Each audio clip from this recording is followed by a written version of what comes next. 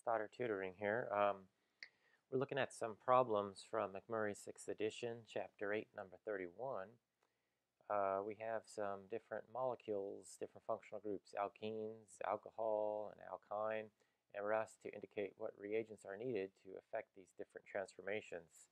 If you haven't already, you probably want to get together a bunch of flashcards, some of which have this on the cover with an arrow, with a product. Okay, so exactly like you see on the back, you want to have just the reagents. So that way you can practice memorizing these reagents. Here, let's look at the functional groups.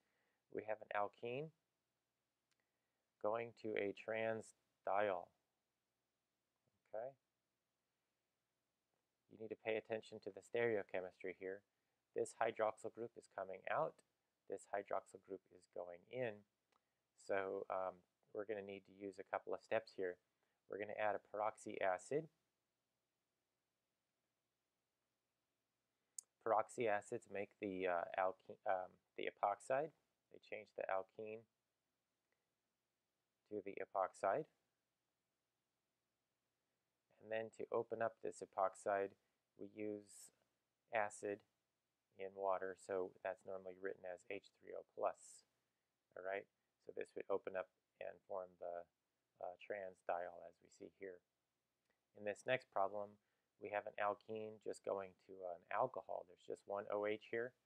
So what we need to use here is H3O+, okay?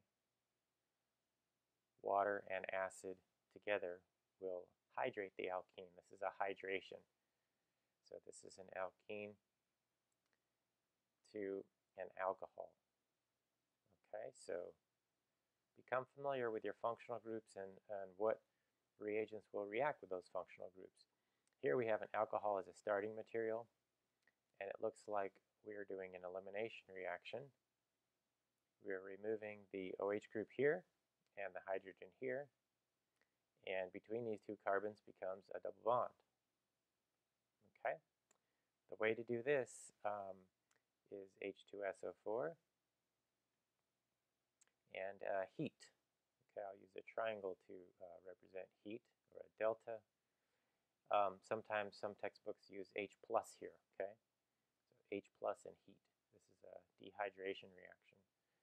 So this is a way to transform alcohols to alkenes. In this reaction, we have an alkyne, a carbon-carbon triple bond.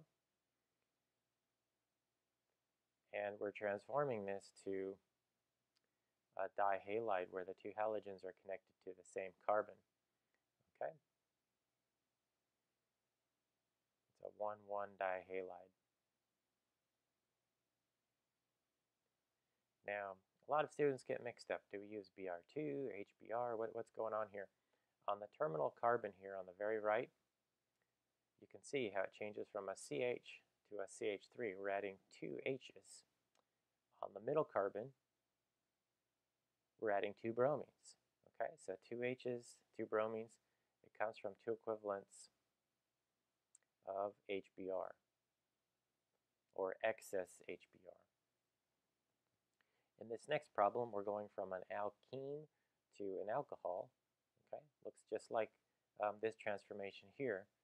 But if you look carefully, the more substituted carbon is right here. All right, and we are picking up a hydrogen, which I left off. There should be a H here. Okay,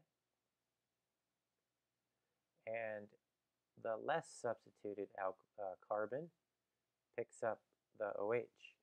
So again, this is an alkene to an alcohol, functional group transformation. But the more substituted carbon does not get the OH. So this is an anti-Markovnikov addition. And what we want to use is a two-step sequence here. We want to use borane followed by hydrogen peroxide. Okay, and that will give us the less substituted alcohol. Thanks for watching.